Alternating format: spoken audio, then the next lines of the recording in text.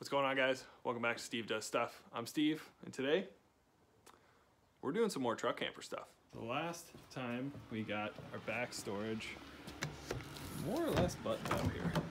Let's take one more look. This is the kitchen section. And just look. Would you just look at it? Still super proud of myself for this. All the storage underneath. So the back is more or less handled. I'm not really sure what else I'm going to be able to put in here or design for without actually using it. I've only slept in it once, so not really sure what other sprinklings we need in here until we get a chance to use it. So with the back being done, it's time to turn my attention to the inside. Some subway in there. So for those of you who don't have this, this is a 2016 GMC Canyon. Seats fold down and fold up, but I don't really like how much space they take up. We're taking our dog with us, who Opie is not really a small dog.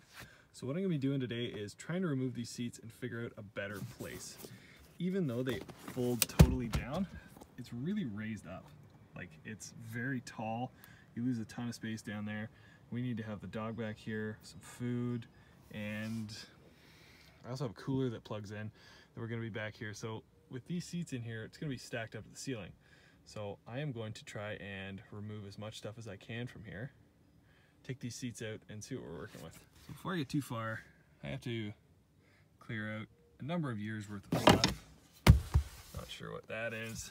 Toilet paper, skeet thrower, the hanger. Oh, my Zippo lighter. Thought I lost that.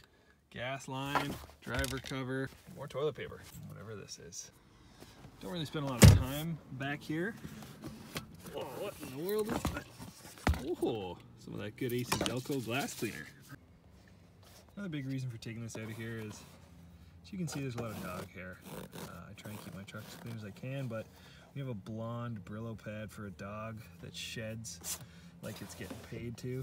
I want to try and get rid of all these because I'm afraid that having this dog in the truck after 3 weeks, it's going to be terrible. I just want to make it less terrible. What I've seen is you got to split the back of the seat. I guess undo this hook clip system which holds the covers on these puppies. Split this, and then you're going to run into some bolts that attach it to this guy here. So I'm going to do my best to split this apart without breaking it. It's still below freezing because it's Canada. I'm going to do my best with that. Already encountered my first issue. Apparently, without even touching this, it's already breaking, which is not ideal. I don't know if that's going to do much.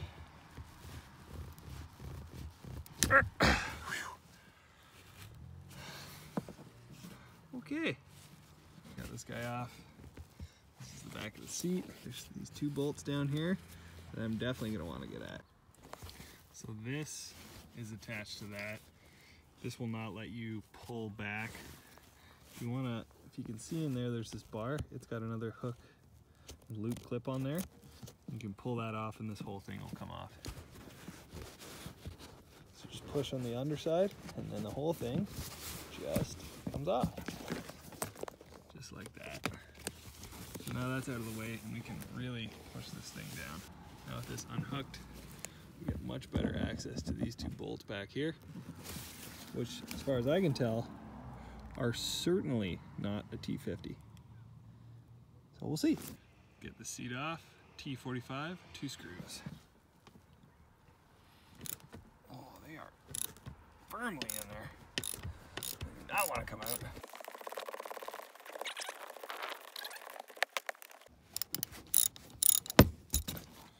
Alrighty, our last bolt here. Got all 4, 60-40 split in the back. The driver's seat, I think we're going to be putting our fridge and our water here, just because the driver's seat will never have to recline, whereas the dog might go behind the passenger seat so that one can lay back and, you know, enjoy themselves. Anything else attached? I don't think so.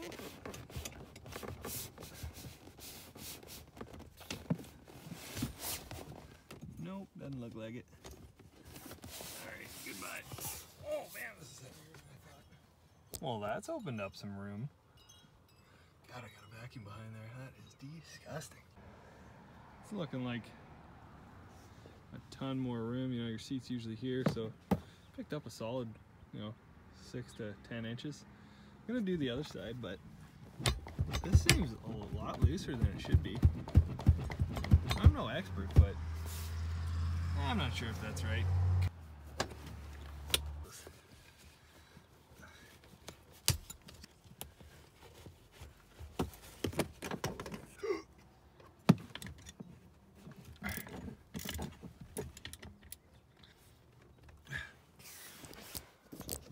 Suppose I should have shown you.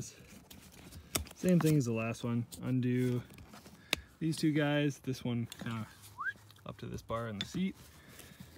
2 bolts on each side, both T45. Pretty nice hardware. Just nice and gentle like. Slide this guy up and out. Ooh, very nice. Much more room back here. It's looking great. I gotta vacuum this. This is driving me insane.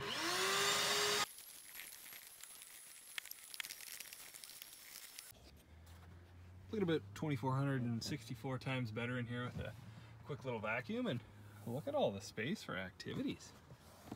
I think what we gotta do now is I'm gonna take out the 60 section, because as nice as this is, I'd still like to see if I can go lower. Underneath these seats is this little stop, so I want to see if I can take this right out and go flat to the floor. Based on the cab profile or floor profile, I'm not sure, but even if we can take these seats out, take the mounts off, and then do a flat platform here, that's going to give us so much more room. So I'm going to work these 2 bolts out, which look very large. And then I'm going to focus on these bolts, which I believe, these ones just seat belts, hold these puppies in. These 2 bolts in here, or nuts or bolts, or I always mix these up. These 2 little fellas right here are T50s. So you're going to want to get yourself a nice set of Torx, hex, nut thingies, mobobbers. Take this off. Most amount of room. Oh, that was easy. Whew. So these bolts back here, all of these guys appear to be 18s, and I think we want to be very delicate with these. Yeah, I was right. Should just pick up. Uh-oh. What in the world's this? Oh, nothing. Okay. Damn, these seats are heavy. Well, I got more surprises down here. So far, so good. Oh, that seatbelt looks like it was part of something. Well, I'll just, I don't know what this is for. It looks important. Move the seatbelt. There are 3 bolts on the 40 side as well. So you got 2 bolts here and 1 bolt in the center. Nothing very exciting. Oh yeah! What I thought was clean is now no longer clean. And a bunch more stuff in here. Well, that's a nice knife. But that has lowered down exponentially, so that's pretty good. We got a ton of room for storage. Now I'm gonna try and take this thing out. Whew, it's a mean looking knife. Dog cover. That guy needs to be vacuumed up again.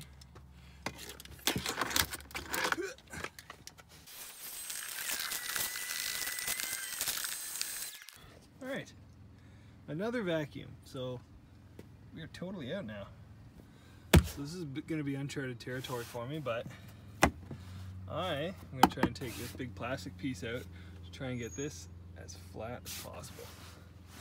I would imagine these bolts have something to do with it, as do these guys. I'm just going to start by zipping these 2 lovely little devils off into These little plastic fellas are probably doing something, as are these little dangles, so I'm just gonna start on doing stuff and yanking and seeing what happens.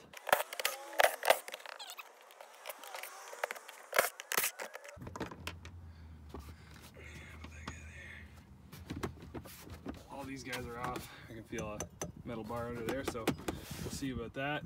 Looks like all that's holding these things wrong are these little 10 millis, which are easy enough to handle. So for these little buggers here, the method appears to be get your fingers underneath and pull up, and this thing will come with it. If you don't do that, it's just gonna spin. So they should, ta-da! They look like drywall anchors that just burrow down into there. That's great. Bring her to the back. Got all my gear laid out here. So this is what we have been left with. This bar looks like it will come out. There's the bolts at the back, and then there's one T50 nut on either side. And I lost some panels along the way. Doesn't look that important.